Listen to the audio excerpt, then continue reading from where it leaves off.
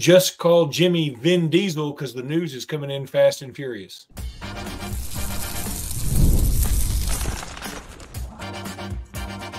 You are Locked On Bama, your daily podcast on the Alabama Crimson Tide. Part of the Locked On Podcast Network, your team every day. How about that? How about that new intro? I was freaked out. Even more 70s than before. I dig it. Hey, everybody. Welcome back in. How did they know? How did they know we peaked in the 70s? Hey again, everybody. Welcome back into Locked On Bama. Luke Robinson, that's me. Jimmy Stein, that's him. And boy, we have a lot to talk about today. And we got to start with A-Day reactions because I know that's what everybody wants to talk about. And Jimmy, 34-28 was the final score. And first thing I'm going to ask you, you briefly talk on the attendance because you were there. They say 74,000 people there. I think that's probably accurate. I mean, the upper bowl looked a little sparse, and maybe they're counting a few more thousand people than they should have. But I'm going to say plus or minus 74,000 probably ran in and out of there, which I appreciate. I'm sure Kalen DeBoer appreciates. He's never had that before. And then I want you to comment really quickly on the format because I know everybody wants to talk about the players. But the format, I'm going to tell you something. It grew on me. I hated it. At first, I was like, it's going to be 98-0. This is stupid. But then I realized, once the defense got some points going their way, I understood what was happening. And it ended up being a 34-28 game. Is actually a pretty cool way to do it. I don't want the real game to be that way, but I understood what the point was. I thought, well, first of all, the attendance, I mean, I don't know. I don't work at a carnival. I can't count. I lose, I start to lose count after I counted up to about 200 people. I'll start to like, wait, I think I already counted that guy twice. I don't know. If they say it was 74,000, I don't dispute it. I don't think that's crazy wrong. It might have been a little lower than that. Maybe it's just kind of hard to tell because there's so many people in and out. The one thing I will be adamant about is I spent a lot of time outside the stadium from like 11 to 1 or 11 to 2 even, walking outside the stadium, the strip. I went to Denny Chimes for the captain thing.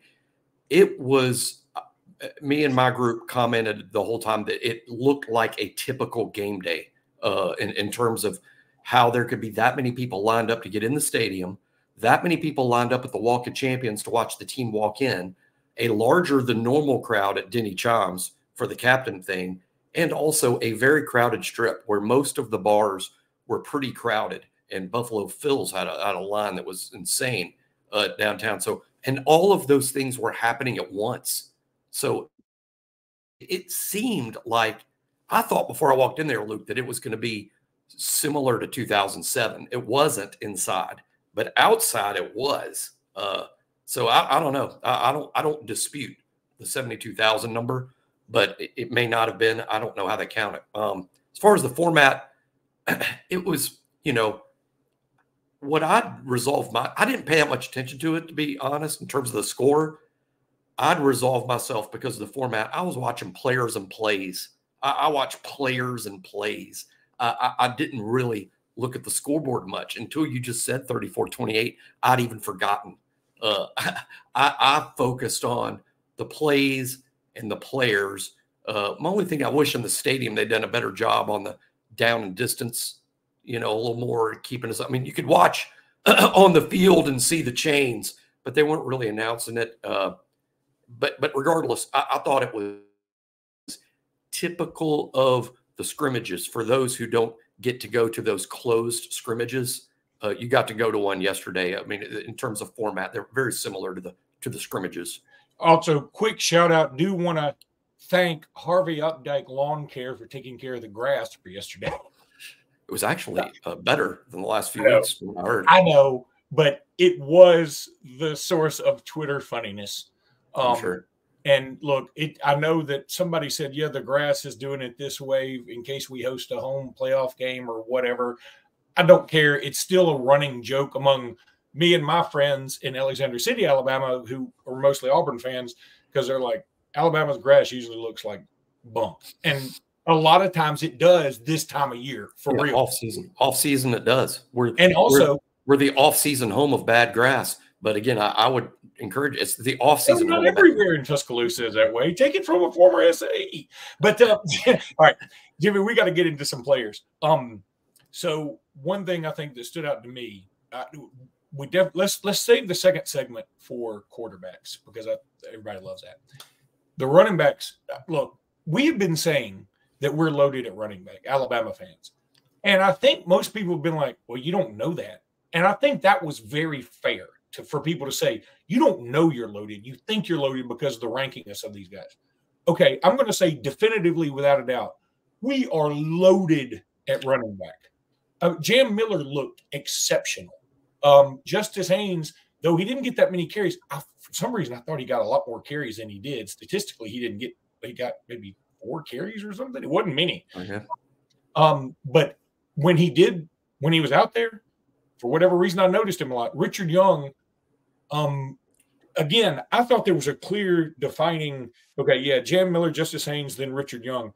I think now it's Jam Miller, Justice Haynes, Richard Young, all in a group. And here's hoping we can do sort of that, a 2010-esque, cycling in running backs and you don't miss a beat from those three. And we had even, Kevin Riley wasn't even out there. So, yeah, I'm pretty fired up about the running backs, Jimmy. When I looked at the stats, the post-game stats, I dispute the post-game stats more than I dispute the attendance number. I thought that all the backs ran for more yards than they did. And I guess I felt that way because I was impressed by all of them. I was impressed by Jam, impressed by Justice, definitely impressed by Richard Young, who I thought looked, wow, he's ready to play SEC football. And even Daniel Hill in a brief appearance, I thought was impressive. He made one really good catch on a ball that I thought was kind of a difficult catch for her back. Alabama's running back situation is fantastic. I'm glad that Jam showed out because I think Justice had won a lot of headlines for his play throughout the spring. So it was nice to me that Jam Miller did at the end. But to remind everyone of why me and Luke, we call it the Justice and Jam Show, not just the Justice Show. This is why we've been saying the Justice and Jam Show or the Jam and Justice Show. They're both good, 1A and 1B. And Richard Young, I thought, made a case that he belongs in that group. Alabama's in excellent shape at running back, Luke. I won't be surprised in the fall if Alabama sort of builds it around the running back position. Makes all the sense in the world. And they should. And then when you couple that with the fact that, yes, I know that Jalen Milroe had a couple of runs. They probably could have gone for more. But when you couple the fact that Jalen Milroe is sort of a running back / quarterback, man, the running game ought to be awesome. Now, I understand it's a spring game and maybe the defense looked bad. That's what naysayers will say. The defense didn't look good. I understand. I'll say this, though. The defense got better as the day went on. I think they had to find their footing. And I also think this, beyond the shadow of a doubt, call me a homer if you want. I think Kalen DeBoer really wanted to show people my offense is good. I'm good at this, and this is who I am. And it would have been a bad look if Alabama's defense had outshone the offense. It would have been like, I thought he was an offensive guru, So I'm glad to know the offense looked better. And maybe I am just picking stuff out of the air because I saw you wince when I said that. Well, I mean, that wasn't a wince as it relates to what you said. Was it gas? At my age, who knows? Too early to confirm. I think that, look, the format, and by the format, I'm not talking about the scoring system. By format, I mean, in terms of the offenses and defenses, the formations, the schemes, the play calls, that felt very limited to me. It seemed like first and foremost, their goal was, hey, we're not even going to give Western Kentucky a glimpse of August 31st. Agreed. We're going to do our most basic, bare bones stuff. And with that in mind, my guess is, for whatever reason, that seemed to favor the offense. I really don't think the offense is that much better than the defense. I just think that how they decided to call the plays and what schemes and what cover 1, cover 2, cover 3, no blitzing, no stunts and loops. And I think they kept it really simple, seemed to favor the offense. All right, Jimmy, when we come back, let's get into those quarterbacks. And also, let's talk about a wide receiver who, I'm digging this cat.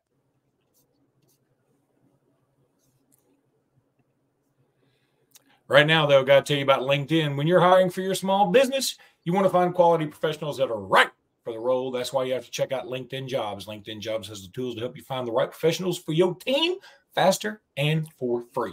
LinkedIn isn't just another job board, dude. LinkedIn helps you hire professionals you can't find anywhere else, even those who are actively searching for a new job but might be open to the perfect role. In a given month, over 70% of LinkedIn users don't visit other leading job sites. So if you're not looking on LinkedIn, you're looking in the wrong place. On LinkedIn, 86% of small businesses get a qualified candidate within 24 hours. Hire professionals like a professional on LinkedIn. Oh, I love that new tagline they just gave me. I dig that.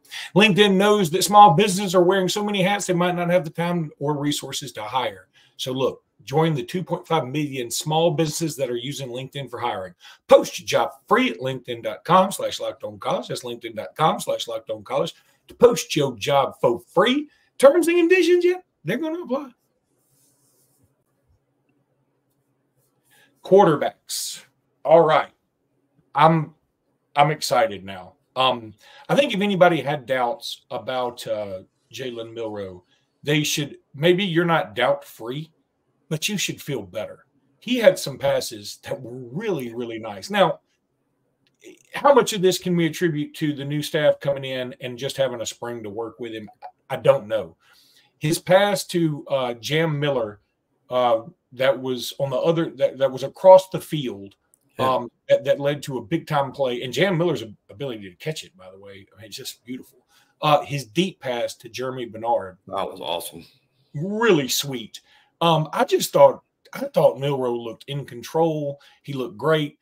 Granted, again, I understand maybe the defense didn't have the opportunity to give him the pressure that may force him into worse throws. I understand that. But let's start somewhere and let's be positive. I mean, again, there are people who still aren't Jalen Milroe believers. I understand that. I get it. He has given people some reason to doubt him at times. But, boy, if you don't feel better after this spring game, I just don't know what to tell you, man. Yeah, I was very I thought it was a very positive performance from Jalen. Again, I don't care about the numbers. I care about how they look.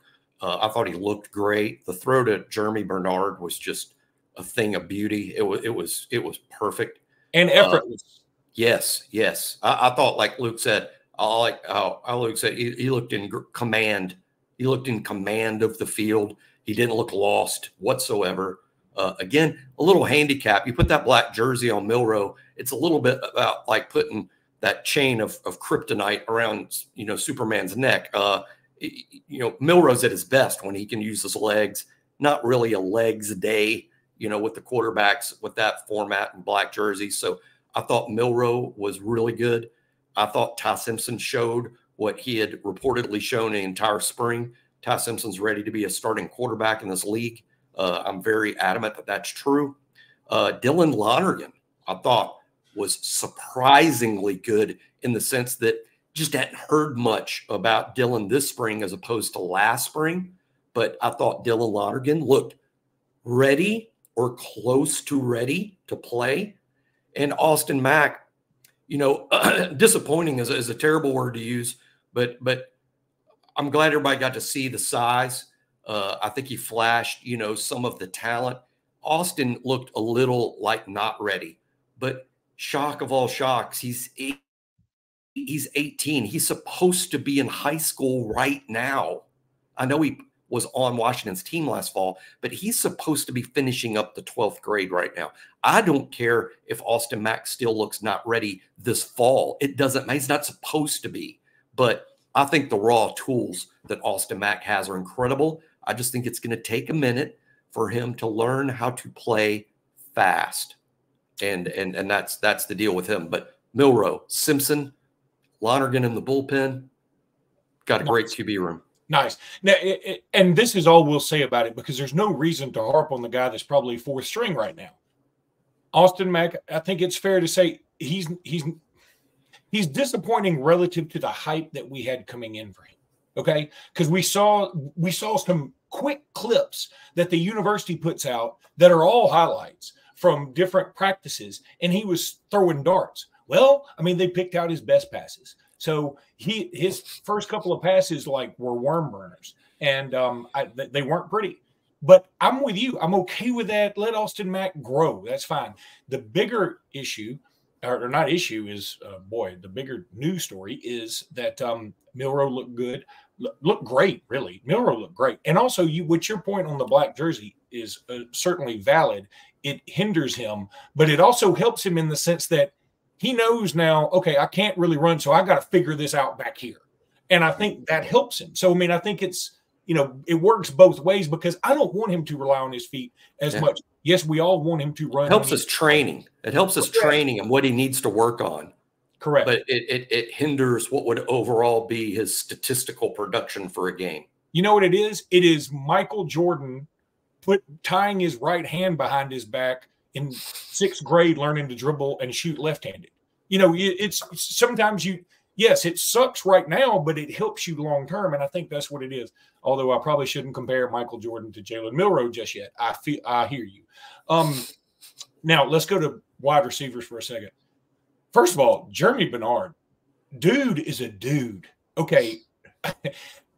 Again, not trying to freak out over A-Day, but I'm freaking out over A-Day a little bit. Jeremy Bernard is a dude. He looked jacked, Jimmy. Yeah, he's a big kid.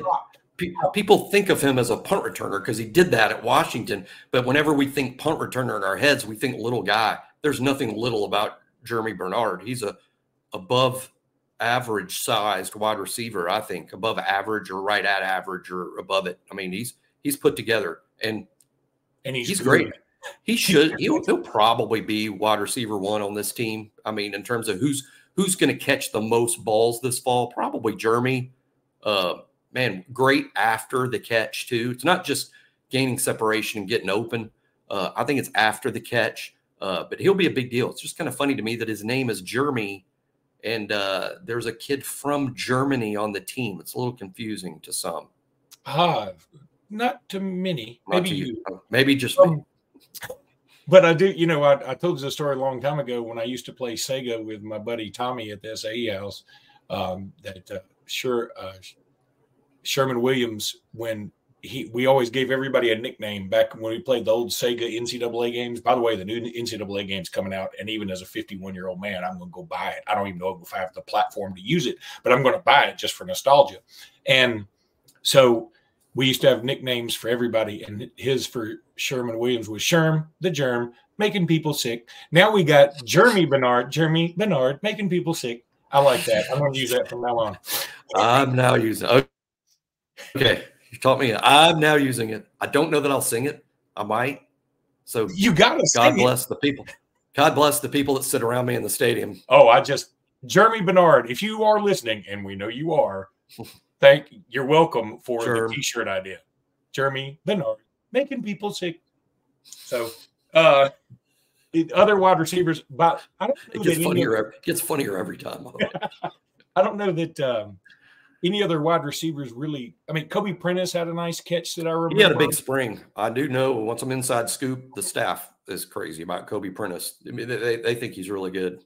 Kendrick Law too. Cole Adams. Yeah, a Cole Adams sighting was. If Cole Adams isn't Hunter Renfrow, have you ever seen these two in the same room at the same time? They're the same person. One thing about Cole that should be surprising to people who don't really. The dude is fast. Cole can really run, and I think he's just going to be one of these. He's never going to be wide receiver 1, but what he's going to be is on the field. You know what I mean? I mean, he's going to help the team. He's a good player. I think he can really help Alabama. Is he going to be wide receiver 1? No, but probably wide receiver 5, 6. You're going to play 7 guys probably. He's going to play. He's going to play and help us. All right. Would have played last fall maybe had he not got hurt. I was telling people that all the time. They didn't believe me. I'm going to give you some news that you only get here on Locked on Bama unless you follow me on Twitter. When I posted something about Cole Adams, my buddy Wade Kaiser, super dude, by the way. I know Wade Kaiser, former Alabama basketball player, super guy. I said, as my daughter calls me right in the middle of something important, dang you, daughter. But he said, he tweets back at me. I had tweeted out, so far at A-Day, I'm digging the improvement of QBs and, some other things. And I put Cole Adams with a lot of exclamation points. Wade Kaiser says, Cole Adams' dad was my next door neighbor when I lived in Tulsa, Oklahoma until I was 10 years old. That has nothing to do with anything. It's just a small world. That's a cool small world blurb there. Yeah, it is. I like it. He was destined to be at Alabama. I mean, that's the bottom line. Yeah, good player, and he's going to help us. And hey, let's not pretend that this summer on this show, for everybody listening today, and y'all want to tune in all summer long. By the way, me and Luke don't stop. We'll do 5 shows a week all through the summer, and let's just go ahead and call it the summer of Ryan Williams, because we're going to spend the whole summer talking about Ryan. We are going to be like a Bravo channel for Ryan Williams, the way we do things. The real fanboys of Ryan Williams this summer. That's what we're going to do. Ryan Williams, the one who makes you sick. Now, we got to come up with something better for him. He needs honestly, his name's pretty generic. We're going to have to do something. Anyway, all right. I got to get to FanDuel. FanDuel is playoff time in NBA and NHL. Baseball's in full swing, and FanDuel is your place to bet on every single game. Right now, new customers get 150 smacks in bonus bets, guaranteed. That's $150, win or lose. Bet on everything from slap shots to home runs to slam dunks, all on an app that's safe, it's secure, and it's easy to use. What are you waiting for? Visit FanDuel.com/lockedon and make your first bet an automatic win. FanDuel is America's number one sportsbook. All right, so quickly, Alabama got a commitment this past weekend, and from a wide receiver that they have been coveting, and that, by the way, if you hadn't seen his film, you should go look at it. Dude's pretty exciting out of New Jersey. I'm a big fan, and man, don't pay any attention to those. If anyone right now wants to utter the words about his rankings, before you do so, stop yourself and just go watch that tape. You don't have to be a Forrest Davis to break down that tape. This guy, he's the all-time leading receiver in South New Jersey history, and he hasn't even played his senior year. I think he's, rankings-wise, the most underrated kid, but he's not underrated because rankings are just in the first quarter. We're not to the final rankings. But I think he's going to be very highly rated. But by the time it's over, awesome speed, playmaker, checks every box, ball skills, offered by the Saban staff, re-offered by the DeBoer staff. Really he only went to one camp last summer, Alabama's, even though he's from New Jersey. And we signed a kid from New Jersey named Minka Fitzpatrick not too long ago. Things worked out. He's all right. Things worked out with that guy. I think Brooks is big time. I'm a big fan. Lotzer Brooks is his name, by the way. I was trying to give you an opening, like I described him, then I was going to let you burst the name out there, and you forgot to say his name. But Lotzer Brooks is his name, right? Is it Lotzier? I've been going Lotzier because his name is spelled like Eric Zier. Remember Eric Zier, the quarterback from Georgia? But did Eric Zier spell his name like Z-E-I-E-R? Z-E-I-R. It was just 4 letters? Yeah, just 4 letters. Z-E-I-R. Okay. And pronounce it Zier, and that's how Lotzier has his name. Who knows? Maybe they're related. Oh, I think we need to look into that. That's. You know what I'm going to do? I'm going to get Wade. No, you're wrong, by the way. It is Z-E-I-E-R. I just Googled it. Z. So considering they spell and pronounce their names differently, I would say they're probably not related. The Simpsons. Yes. Luke with the Simpsons line. By the way, my favorites. One of the dudes probably not related because they spell and pronounce their last names differently. One of the dudes that I met out at the Final Four said, "You know what I really love that you do sometimes is you have Simpsons references." And I'm like, thank you, because like you're the only person who appreciates besides Jimmy. I get. Well, the funny thing is, and that's so like us, is the Simpsons has been on for 40 years or something. I haven't seen The Simpsons in 20 years, but I constantly quote The Simpsons from my teenage and college years. Yeah, because those were the good ones. I mean, they're still running, and more power to them. I'm pro Simpson, but I don't watch it. I'm pro The Simpsons, I should say. Not pro Are Simpsons. the new Simpsons as funny as like Family Guy and American Dad? I don't think so. I've tried watching them. It's just different. I think some things happen with the Simpsons in sort of a PC manner that I think, like, it used to be that they used to not worry about offending anybody. Now they even worry about offending anybody in some other ways. And Family Guy doesn't worry about it. They're just funny. And if you can't take a joke, don't watch it. And the show's been on 40 years. And isn't it a little bit stretching credibility that Bart Simpson is still in the 5th grade or whatever it is? It's a little bit. He hasn't aged. The show is 40, and no one in the family has aged. Homer would literally be dead like two decades ago. He should have been dead when he fought Dredrick Tatum in that boxing episode. But Alabama should also be getting a commitment today, I think around 2:00, from Jaden. Oh my gosh, Harmon. Yes, I'm pronouncing this one correctly. Good work. That one I've got. And BOL prediction, Alabama. Well, it wouldn't be a weekend if Alabama didn't get a commitment from a linebacker, right? It is a lot of linebacker. I mean, it is. I mean, and people are like, well, what do they do? I mean, first of all, they know what they're doing.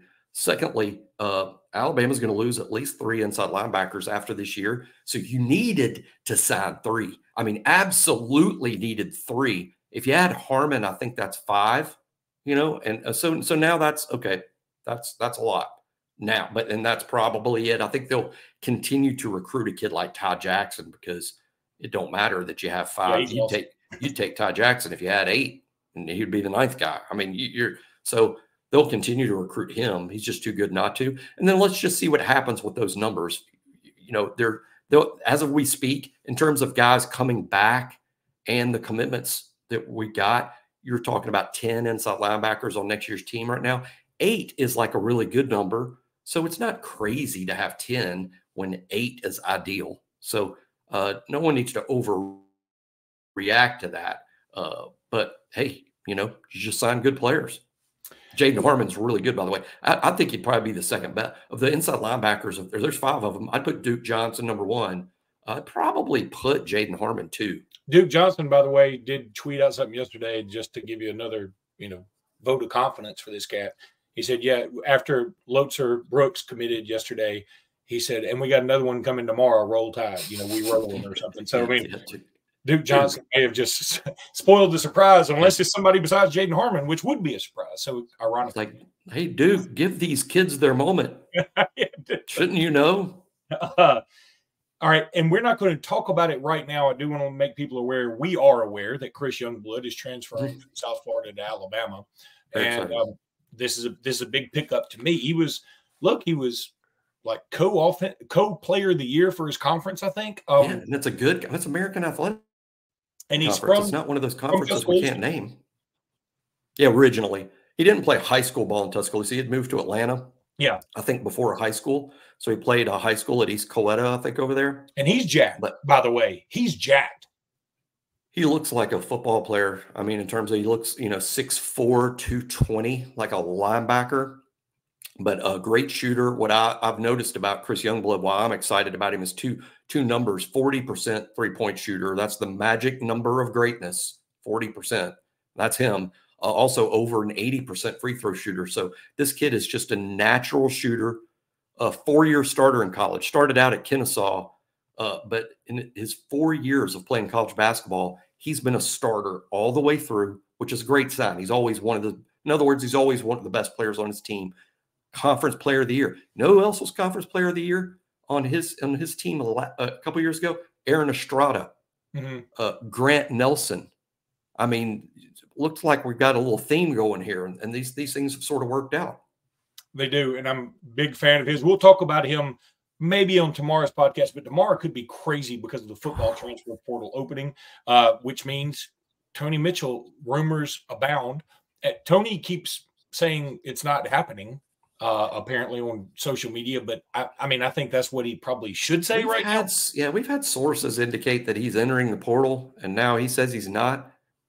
I don't know what to make of it. I'm just I don't know, but maybe he wants to make the announcement. Yeah, I don't know. Let's just wait and see on him. And honestly, he may have been passed up. I want Tony Mitchell to succeed. Don't get me wrong.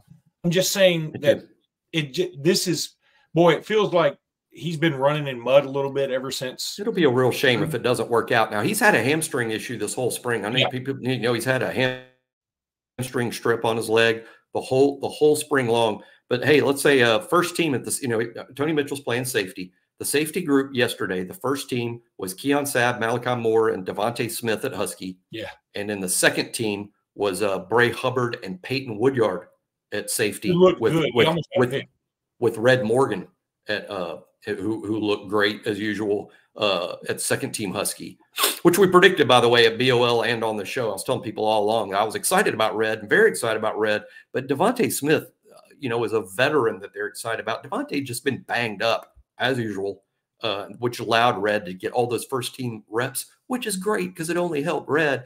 And Red's going to be a dude even this fall, even if he's a 2, he's probably going to be a major player on special teams. I thought overall the secondary intriguing, but I won't be surprised if Alabama tries to find a corner in the portal that opens tomorrow. Gavin Cosby also in the portal, absolutely no shock at all. And look, we can't talk about it anymore because they're going to tell me I should be keeping these podcasts below 30 minutes. We're already at 31. But and then one other thing, and we have to talk about this tomorrow, Jimmy. We didn't get to it today. Justin Okoronkwo. Holy cow. It's like somebody said, okay, Superman, get out there and play football. Oh, I don't know anything about football. Okay, just for now, see ball, get ball. And that's all he did. He might have been the most impressive defensive player on the field. He was very productive. Very productive. I told people people would make too big a deal of he's got to learn to play. It's not like me learning the chart of the elements. Yeah. I mean, that's going to take a while. I mean, some of these super athletes, football, and I'm not saying it's simple. It's not simple. But I'm also saying it doesn't take a doctoral degree in nuclear physics to learn how to play football. And Justin played football in Germany. As a matter of fact, he was playing football in Germany against adults.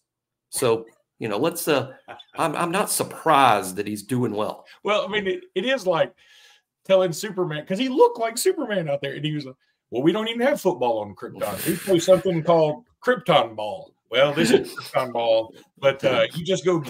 I wonder if Superman did play a sport on Krypton. Yeah. See, right, Lex Luthor, go get Lex Luthor was the game plan with Okoronkwo for Luke.